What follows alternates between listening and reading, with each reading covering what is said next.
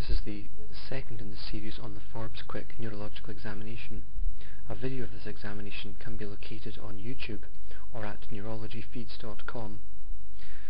In this short presentation, I want to show how you can use this examination as a core examination to which you can bolt on additional pieces that you think are relevant in order to make a rapid, focused and intelligent assessment of your patient. I really want to try and move people away from using comprehensive neurological examinations.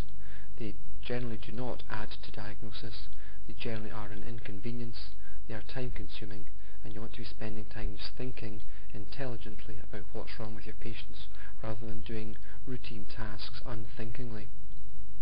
Just to remind you, I'm a practicing consultant neurologist. The Forbes Quick Neurological Examination is a 7-step examination, and just to run over it briefly, the patient is observed walking into your consulting room. You listen to their history, which then assesses their language as they talk. You then do a structured examination, which is done with the patient seated in a chair with their socks and shoes off.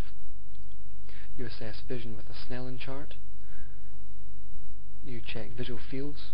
You check eye movements and look in the optic disc for papilledema. You measure the strength of eye closure and lip closure. You then go on and check for upper limb drift, finger-nose ataxia, and shoulder abduction strength. There's no need to do reflexes in the quick examination of the upper limb. In the lower limb you check hip flexion strength, knee extension strength, the ankle jerk and the plantar responses. Those 6 initial parts will actually screen the patient effectively for major neurological disease. The anything else components, however, is where your intelligence and wit kick in. And I'll give you some illustrations.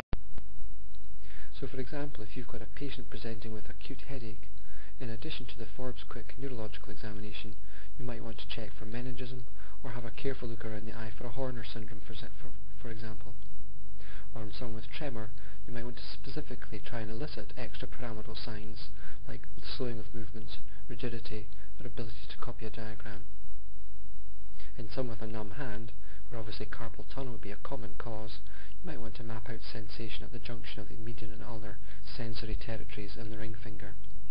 Or a person who's fainted or had syncope, you're going to listen to the heart sounds or check blood pressure lying or standing. You can see there are many little scenarios where you can use the Forbes Quick Neurological Examination as a core examination and then go on and do a more targeted exam. This frees up your time. It means you're using time efficiently, effectively, and taking then better time to think about what actually is the most sensible way to manage your own patients.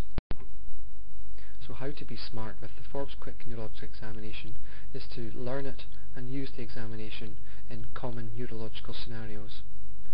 After the screening examination, add in anything else that you think is relevant and that might alter your management. Commit yourself to a diagnosis or differential diagnosis for your patient and then manage them appropriately.